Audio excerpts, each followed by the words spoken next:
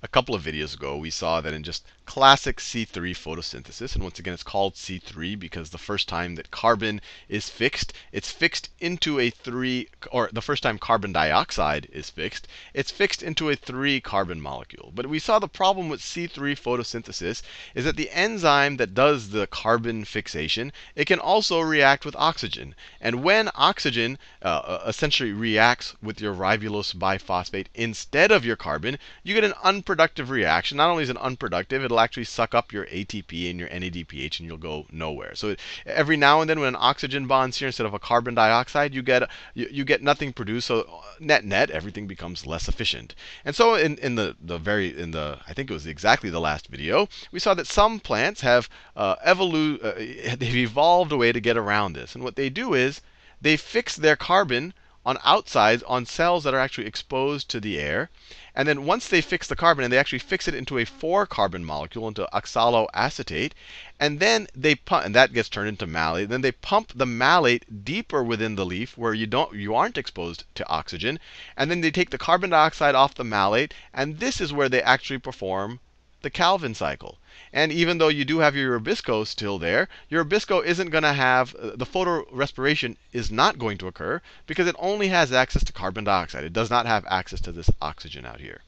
Now, and that's a very efficient way of producing sugars. And that's why some of the plants that we associate with being very strong sugar or even ethanol producers all perform C4 photosynthesis.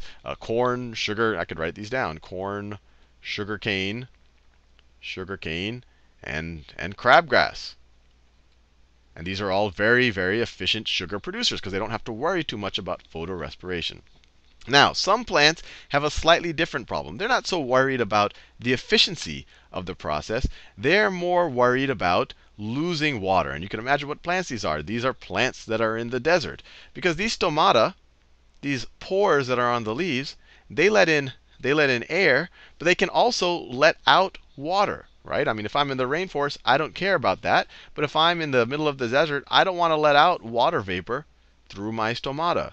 So the ideal situation is I would want my stomata closed during the daytime. Right? This is what I want. So I want, if I'm in the desert, let me make this clear. If I'm in the desert, I want stomata closed. I want stomata closed during the day. Right? For obvious reasons. I don't want all my water to vaporize out of these holes in my leaf. But at the same time, the problem is that photosynthesis can only occur during the daytime, and that includes the dark reactions. Remember, I've said multiple times, the dark reactions are badly named. They're more the light-independent reactions. But they both occur simultaneously, the light-independent and light-dependent, and only during the daytime. So photosynthesis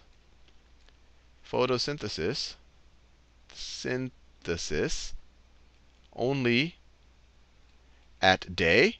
And if your stomata is closed, you need, to perform photosynthesis, especially the Calvin cycle, you need CO2. So how can you get around this? If I want to close my stomata during the day, but I need CO2 during the day, how can I solve this problem? And what desert plants, or many desert plants, have evolved to do, essentially does photosynthesis, but instead of fixing the carbon in outer cells and then pushing it into inner cells and then performing the Calvin cycle, they do it instead of outer and inner cells, they do it at the nighttime and in the daytime. So in CAM plants, and these are called CAM plants because I could tell you what it stands for. It stands for Crassulacean acid metabolism, and that's because it was first observed in that species of plants, the Crassulacean plant. But these are just called, you could call it CAM photosynthesis or CAM plants. They're essentially a subset of C4 plants. But instead of performing C4 photosynthesis kind of in outside cells and inside cells, they do it at the nighttime and the day. So they're a subset of C4 plants, or C4 photosynthetic plants. And what they do is, at night, they keep their stomata open. They keep their stomata open, and they keep their stomata open, and they're able to fix. So, and everything occurs in the mesophyll cells and the CAM cells, in the CAM plants. So at the nighttime, when they're not afraid of losing water. So let's say this is a mesophyll cell right here. My stomata is open. Let's say that this is my stomata right there. And so it lets in carbon dioxide. I'm not worried about losing water vapor. It's nighttime right now, so carbon dioxide comes in here. And then it fixes the carbon dioxide. It fixes it the exact same way that the C4 plants do. So you have your CO2 come in, CO2. You have your PEP. You have your PEP. It's all facilitated by PEP carboxylase. That's the enzyme that can only fix CO2, that can only react with CO2, not with oxygen. And then that is used to produce, and we saw it here in our CAM4 diagram in the last video, that is used to produce malate, a 4-carbon molecule. So that is used to produce malate. And then the malate, and then this is what's key. The malate gets stored in other organelles in the cell, in the vacuoles, which are, you can kind of view them as large storage containers in the cell. So I drew this as the whole cell. I mean, this is actually all occurring, in your chloroplasts. But you can imagine your cell having a big storage center where the malate gets stored at night. And you can view malate as almost, it's like a carbon dioxide store, because later on we can access the malate and get the carbon dioxide. And that's exactly what these CAM plants are going to do. So this is nighttime. Then the sun comes up. So now we're in the daytime. This desert plant, well, maybe it's a cactus, it doesn't want to lose its water vapor, so it closes its stomata. So it's this stoma, this particular stoma now is closed. It's now closed, and you say, oh boy, how's it going to perform photosynthesis? Well, it can perform photosynthesis in that very same cell, because it stored up all of this malate at night. And so now the malate can be pumped out of the vacuoles into the stroma of our chloroplasts. And then you can have the pyruvate break off. But the more important thing is you have CO2 break off. So you have a ready supply of CO2. And now we can perform our standard Calvin cycle. In an environment only with CO2, our stoma is closed. So we're ready to go. Our CO2 reacts with ribulose biphosphate, catalyzed by RuBisCO.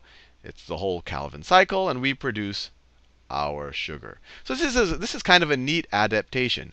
In these very efficient sugar-producing plants that aren't that worried about water, they perform carbon fixation on things that are exposed to the air, and then they pump kind of a stored version of the carbon deeper into the leaf to actually perform the Calvin cycle, so that it's not lossy, so that photorespiration doesn't occur, because down here you have no oxygen.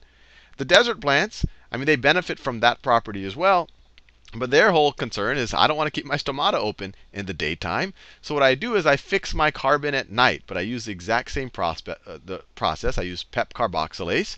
And I store it. I store my carbon dioxide at night. And in the daytime, I can actually, when my light dependent reactions are occurring, and they're producing my ATP and my NADH, I can also perform my dark reactions in the daytime. As I said, the dark reactions always occur in the daytime, or my light independent reactions, because even though my stomata is closed, I have a store of carbon dioxide in the form of malate.